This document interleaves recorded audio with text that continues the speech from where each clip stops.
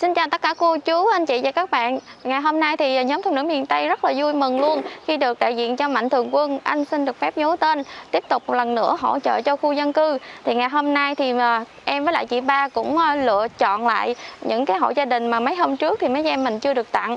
Thì hôm nay rất là may mắn luôn được Mạnh Thường Quân quan tâm.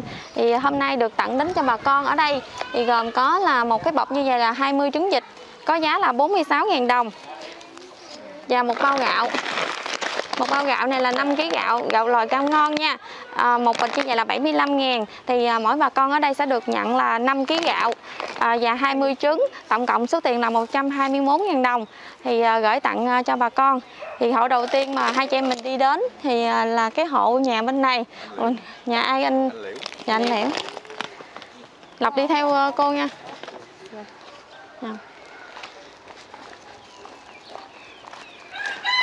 Mấy lần trước thì mấy chị em cũng có đến đây nhưng mà hộ gia đình này thì cũng chưa được nhận cái phần quà từ Mạnh Thường Quân, cho nên là hôm nay là mấy chị em mình sẽ tặng cho chị nha.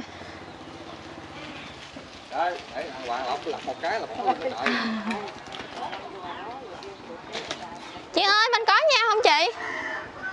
Có, chị đang ẵm em bé, chị đang vậy hả? Bịch khẩu trang lại anh gái.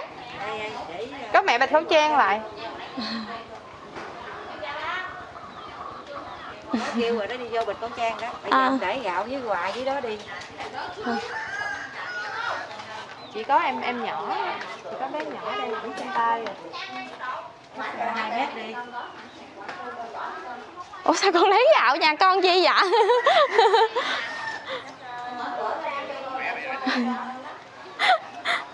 Chị mở cửa ra đại diện đi, đại diện ngay trong nhà ra. Dạ. Vậy thôi chị đứng đó đây được rồi, chị đứng cổng đi. Chị ơi, do là tình hình dịch bệnh cho nên là mấy chị em sẽ đứng cách xa khoảng cách để giữ an toàn cho mọi người nha. Thì hôm nay thì đại diện cho Mạnh Thường Quân anh giấu tên hỗ trợ gia đình mình là 5 kg gạo với lại 20 quả trứng nha. Dạ. Rồi em chào gia đình nha. Họ tiếp theo là dạ. Chị Ba sắp. Dạ. Hộ gia đình tiếp theo là cô bên nhà cạnh. Dạ. Dạ con chào bảy. Dạ. Vậy con cảm ơn mấy cô mấy chú mình Thường Quân. Dạ. Cảm ơn hết chia sẻ khổ xoay với nhau. Dạ đây. Dạ cũng cảm ơn cho mấy cô chú. Dạ anh giấu tên gửi tặng cho Bảy nha. Dạ em chào Bảy. Ở đây sắp tiếp cho. Được không? Vịnh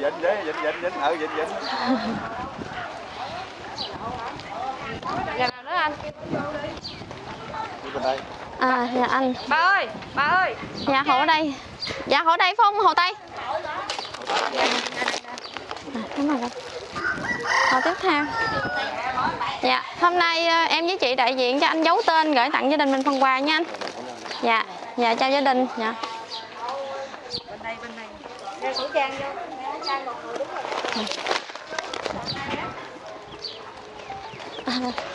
Chào dì.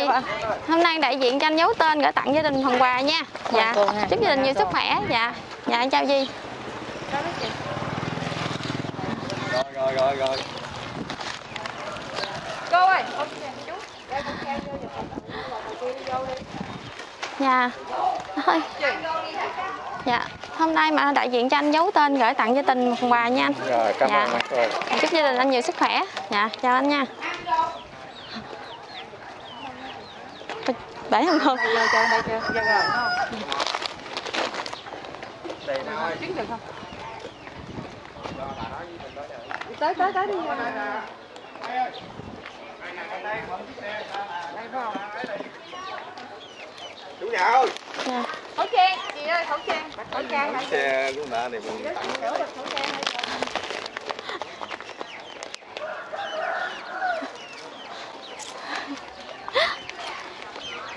Dạ chào chị nha. Hôm nay anh giấu tên gửi tặng gia đình phần quà nha chị. Dạ. Dạ chúc gia đình nhiều sức khỏe. Dạ.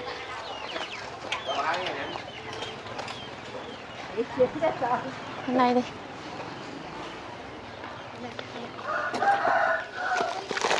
Rồi. Anh giấu tên gửi tặng gia đình mình nha, một phần quà nha. Chúc gia đình nhiều sức khỏe. Dạ.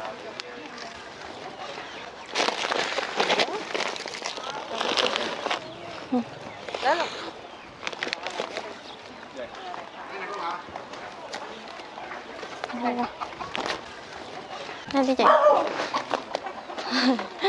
Rồi, anh Giấu Tên gửi tặng gia đình cô phần quà nha. Dạ. Dạ, chúc gia đình cô nhiều sức khỏe. Dạ, em chào cô. Dạ.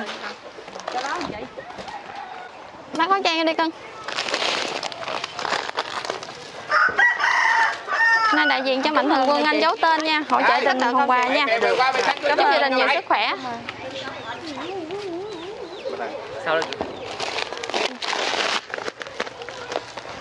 Chị Ba qua đây cái đi chị. Dạ. Hôm nay đại diện cho mạnh thường quân anh Giấu Tên nha, gửi tặng gia đình mình phần quà. Dạ, chúc gia đình nhiều sức khỏe. Nó hơi bể, cô rửa giúp giùm con nha. Dạ. Ai con có người lớn trong nhà không? Mang khẩu trang ra đi chị. Con vô nhà đi con vô nhà đi, giữ khoảng cách với mấy cô nha.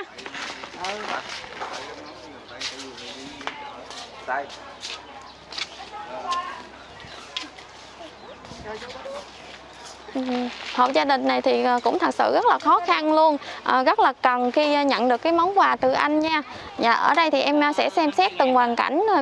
Tuy là lúc trước thì họ có nhận nhưng cách đây cũng rất là lâu rồi, thì hiện tại thì họ cũng rất là thiếu thốn về đồ ăn và gạo nữa. Thì nếu mà có trùng lập thì ở đây thì thật sự chị cũng rất là khó khăn, nhà rất là đông con luôn nè.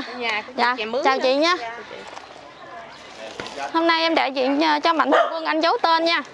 Cảm ơn. Đã tặng gia đình mình món quà. Dạ. Dạ, cảm ơn chị. Chúc chị nhiều sức khỏe nha. Dạ.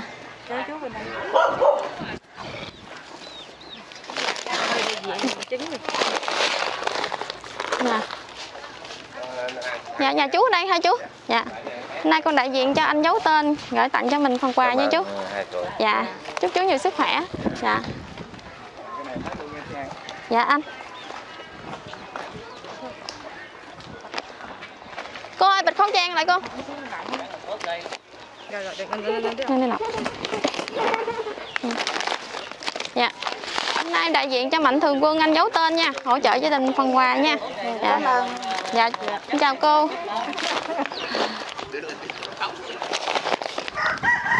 Người lớn đó con ơi, mang khẩu trang vô con, mang khẩu trang vô. Không, người lớn, kêu người lớn ra con.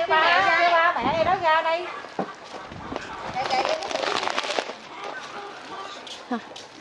Dạ. Hôm nay em đại diện cho anh Giấu Tên nha, gửi tặng gia đình phần quà. Dạ, chúc gia đình nhiều sức khỏe. Dạ, chào chị nha. Đây đây đây. Dạ. Con chào bà nha. Dạ, hôm nay con đại diện cho mạnh thường quân anh Giấu Tên gửi tặng ba phần quà. Dạ. Chúc bà nhiều sức khỏe nha bà. Dạ, con chào bà. Dạ, cẩn thận nha bà. Để cho bà đi vô trong.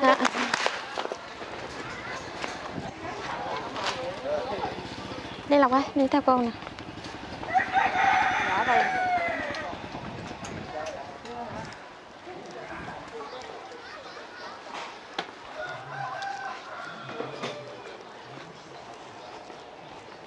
Dạ, em chào bà nhé.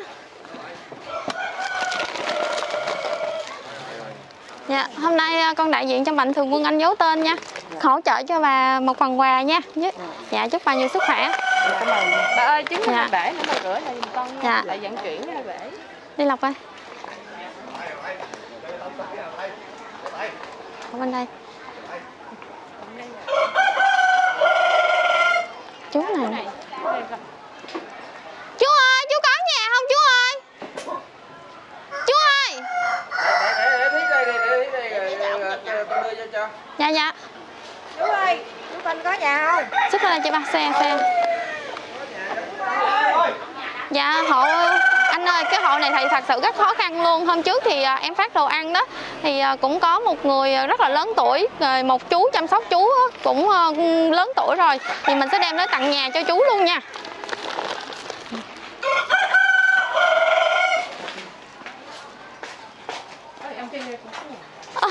Con chào ông. Dạ, hôm nay con đại diện cho mạnh thường quân anh Giấu Tên nha. Con gửi tặng ông phần quà. Dạ. Dạ, chúc ông nhiều sức khỏe. Chị ba để gạo này đi cho ông dễ lấy. Dạ. Con chào ông nha. Dạ. Mang khẩu trang đi Tây. Tây kêu họ mang khẩu trang trước đi. Dạ. Cái này nó quá trời luôn rồi.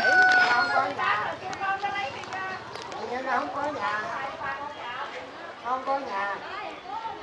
Hậu Tây ơi, Hậu Tây cho mang khẩu trang đi nhận cho gia đình cũng được. Được.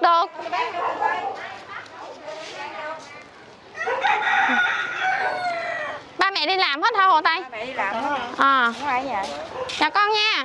Ba mẹ đi đâu hết rồi? Ba mẹ làm cái gì con? Xe ra đi bán. Rồi, nay cô đại diện cho anh Giấu Tên nha, gửi tặng con gia đình một phần quà. Được không? Rồi, chúc gia đình nhiều sức khỏe. Mày đi hả Lộc? Mày không để ba mày đi nữa Lộc. Bên Phúc bên đó Lộc.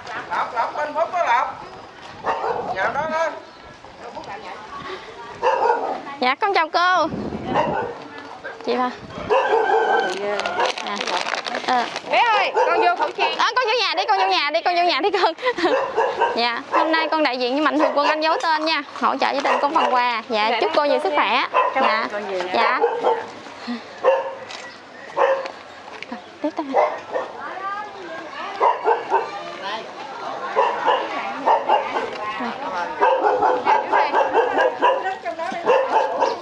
Dạ, con chào chú. Dạ. Hôm nay con đại diện anh Giấu Tên nha, gửi tặng chú một phần quà. Dạ. Chúc chú nhiều sức khỏe. Dạ. Qua bên đây.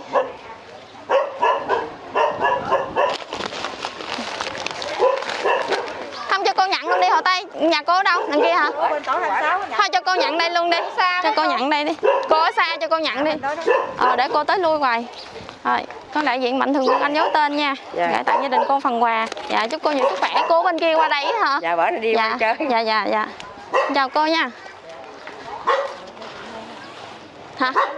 Rồi cho chị mang khẩu trang đi Hậu Tây. Dạ. Dạ. Anh Giấu Tên gửi tặng gia đình mình nha chị. Dạ. Chúc gia đình nhiều sức khỏe. Dạ.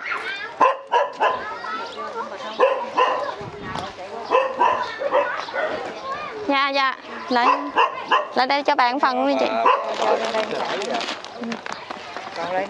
4 bịch nè. Dạ con chào bà, chào chị nha. Hôm nay đại diện cho anh Giấu Tên gửi tặng gia đình phần quà nha. Chúc gia đình nhiều sức khỏe. Bà bị sao vậy cô? Dạ. Chúc bà nhiều sức khỏe nha bà. Dạ. Rồi mình chạy vòng qua bên kia. Quay gì em đó? Con hỏi này Hậu Tây. Mang khẩu trang vô, gia đình mang khẩu trang vô, chú vô đi chú. Chú ơi, chú vô nhà đi cho chị đứng được rồi. Chú vô nhà đi chú. Dạ. Hôm này cũng khó khăn Hậu Tây ơi. Rồi em xong mang khẩu trang vô. Chú ơi, chú nhận giùm chị đi chú. Nhận đi. Rồi, anh Giấu Tên gửi tặng một phần quà nha. Rồi, cẩn thận. Phan Nhàn ơi, đẩy Phan. Rồi.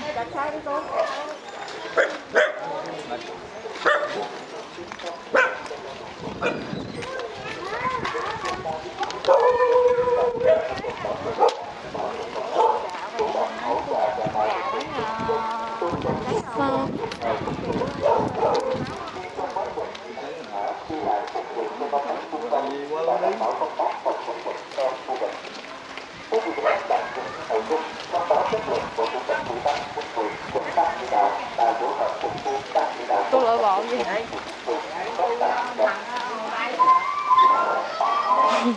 Chú để đợt sau đi.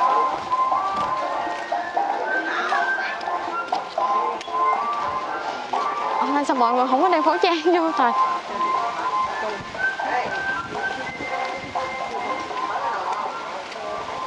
Hôm nay là mấy chị em đi qua khu mới nha.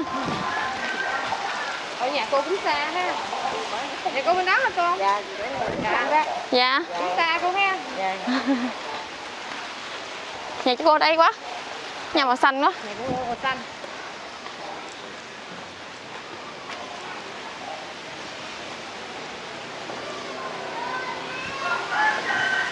Nhà này thì sao Hồ Tây? Cái chỗ đó thì cái cô đó bán bò trọ. Vậy hả? Cho cô một phần đi Hồ Tây. À.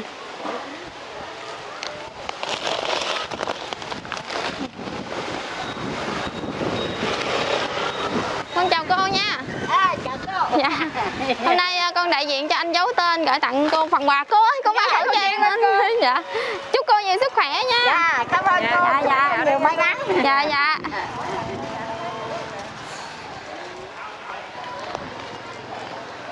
Chỗ cái chiếc xe đỏ đó. Chỗ cửa mà.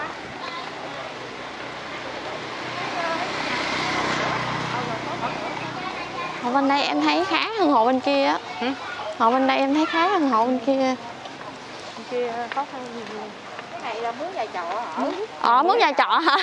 Tưởng đâu nhà to quá. Này mình... Có mẹ nhà không con? Dạ có, mẹ chúc có, đúng rồi. Mẹ miễn khẩu trang không? Miễn khẩu trang không con? Cô bịch khẩu trang lại. Bán khẩu trang. Cái này mình thuê nhà để mình làm hả hộ đây? Để bán kinh trí rồi đó. Kinh trí chạy hàng rong á. Chỉ là ở đâu? Chỉ thường là ở đâu? Ở đâu không biết xứ đâu không biết nữa, mà tại vì cái này ở trọ mình biết ở đây. Khó khăn ha. Chị. Nên đại diện cho anh Giấu Tên gửi tặng gia đình phần quà nha chị. Chúc chị nhiều sức khỏe nha. Dạ, chào chị. Không phải khẩu trang cho anh đứng trong nhà. Anh Giấu Tên ơi, còn hộ cuối cùng là lý do thì cô cũng rất ở xa cho nên là mấy chị em cũng chờ. Dạ con chào cô. Dạ không. Dạ. Dạ, anh Giấu Tên gửi tặng cô phần quà nha. Dạ, chúc cô thật nhiều sức khỏe. Rồi, cảm ơn cô. Hôm nay đi cùng thì có là Lộc á, thì nói chung là gia cháu kêu bằng cô thì cũng hỗ trợ cho cô rất là nhiều, tại vì cũng tiếp mấy chị em đi chạy những cái xe này là đẩy gạo, thì cũng xin chân thành cảm ơn mạnh thường quân, đó là anh Giấu Tên rất là nhiều nha.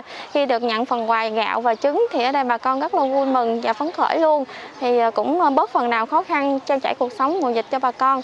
Thì cũng xin chúc anh và gia đình lúc nào cũng vui vẻ, hạnh phúc và lúc nào cũng tươi cười trong cuộc sống nha. Và chào anh, chào các bạn. Bye bye.